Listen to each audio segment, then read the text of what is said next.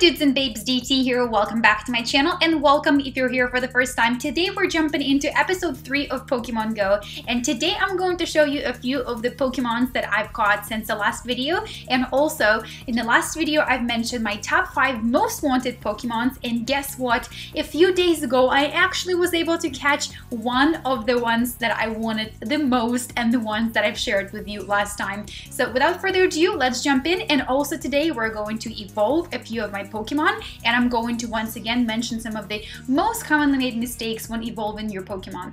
So this is one of the Pokemon that I've caught in a few couple of days. Actually, I think this one I got today. It is one and only Mr. Sandshrew, and to be honest with you, I did not even think or dream about catching him. I think he's actually pretty rare. I've never seen one since I started using Pokemon Go, and so I was really quite thrilled to actually get him. Now, I have gotten myself a few Vulpixes, a few Vulpix Pokemons in the last couple of days, so I'm actually going to be able to power it up, and hopefully I'll be able to evolve one of them eventually. Right now, the ones that I have really low combat power, so I'm going to try and wait it out and see if another Vulpix is going to come my way with a higher combat power. Now let's get to the juicy part, the one Pokemon that I wanted so very badly last time I've recorded a video for you guys was, of course, Eevee. And look at that, I've gotten multiple Eevees. Actually, I was in the park right next to my job on a lunch break, and I caught my first Eevee, and yesterday I caught my second Eevee on the walk back home through that very same park. So I kid you not, there is like an Eevee lure happening, so I'm going to be stopping by there much more often. So I'm going to go ahead and take a look at whether or not it's worth to power up one of my Eevees and then, and then evolve her eventually. But right now I don't have much Eevee candy, of course, and we need to have that in the first place. So I did mention that I was going to evolve one of my Pokemon right here in front of you.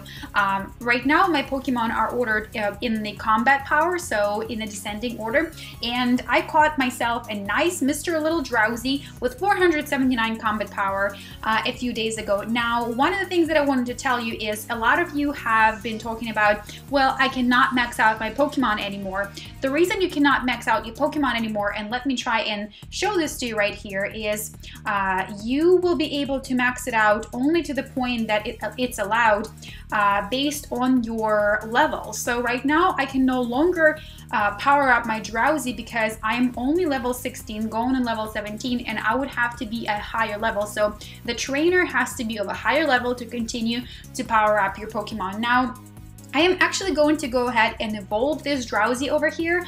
493 combat power is not a whole lot, but look at this. My next, my Hypno is only at 451, so, and I can no longer evolve it because obviously it's a final stage, final form of a Drowzee. So I'm gonna go ahead and evolve it right here, right in front of you. I can no longer, like I said, power it up because I need to be of higher level. So let's go ahead and spend that Drowzee candy because we have a whole lot of it.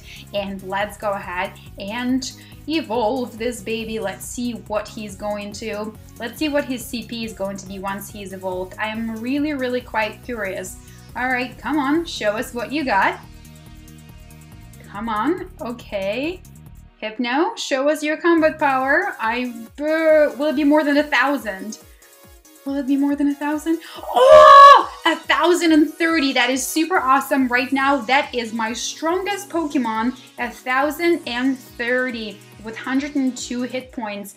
This is my strongest Pokemon just yet, guys. So I am pretty stoked. I've only won a few gym battles, and so I think I'll be able to have higher chances now that I have a 1,030 combat power Pokemon with a pretty good HP, 102, that's not so bad. Now, of course, the gyms that I'm having better luck winning at are probably level 1 and level 2 most of the time, so I just have to continuously try and catch more Pokemon. Now, you also do say a lot, I've seen people say a lot, well, I keep catching the same Pokemon, I keep catching, one kind, and it's just really annoying. But, don't get discouraged because it does help you to, of course, get more XP so you can continue and, and increase your level, your trainer level. And of course, it also gives you Stardust, which is really, really important because the only reason we're able to power up or evolve our Pokemon is because we both have a candy and of course a Stardust. So don't get too discouraged by the fact that you're catching exact same Pokemon. Look at how many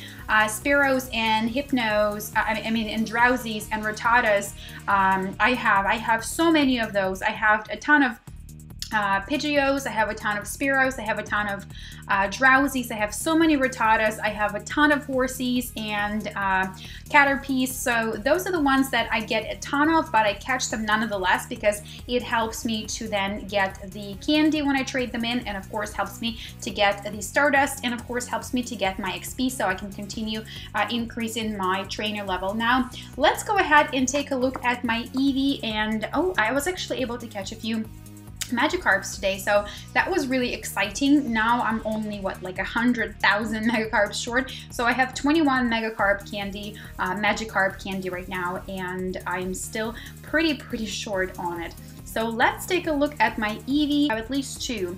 So this one here has combat power of 130 and 32 hit points. So I am not going to be able to evolve it. Like I said, I don't have enough Eevee candy, but I need to trade one of those in, give her to the trainer. So I just want to make sure that I give one to the trainer that's the correct one. So what I usually do in that sense, I will just arrange my Pokemon.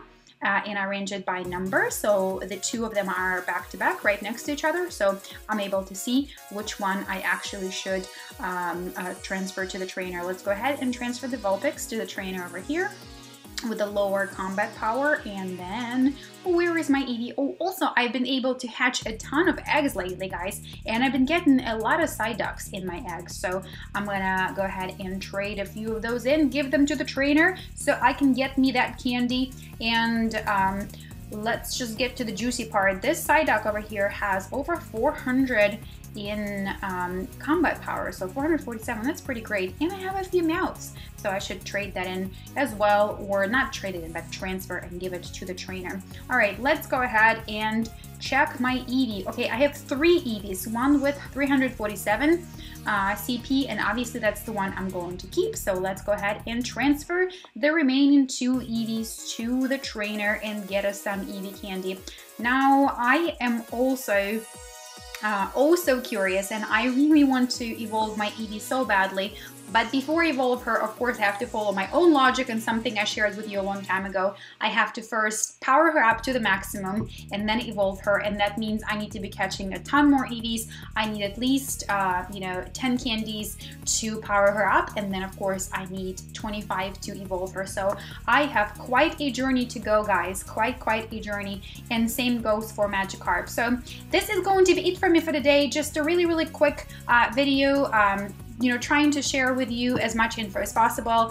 Don't be powering up, don't be getting upset about not being able to power up your Pokemon. You just need to increase your trainer level so you can power him or her up further. And of course, don't be evolving your Pokemon unless it is powered up to the max at your current level and you're absolutely happy with it.